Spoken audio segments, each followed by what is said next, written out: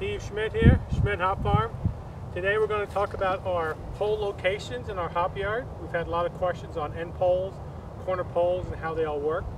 So basically, if you're looking at our hop yard today, our rows are going north to south. So we are on the south side and we're on the far east side corner of this hop yard. So if the rows are going north to south, your south end poles need to be leaning down towards the south. You can come take a look at this. And you will see all these poles have an angle to them. The perfect angle will depend on how big your hop yard is. If you're only doing a couple acres, 15-degree angle's fine. If you're going to be 5, 10, 15 acres larger, you do something called an A shape.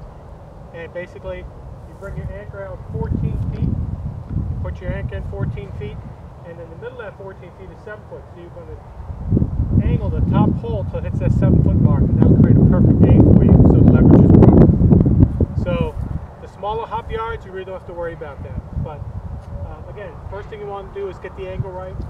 On the south side of this north to south running row, you got the angles going this way. Every pole on this area here on the far south side, every pole in the beginning of the rows are angled down.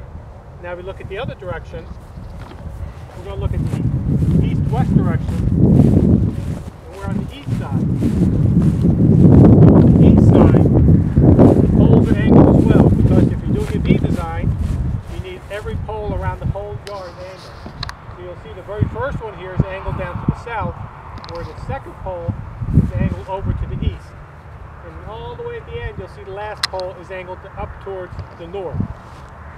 So that's your angle. So take a good look at that. Get a piece of paper, write it down, or play the video again. Thank you.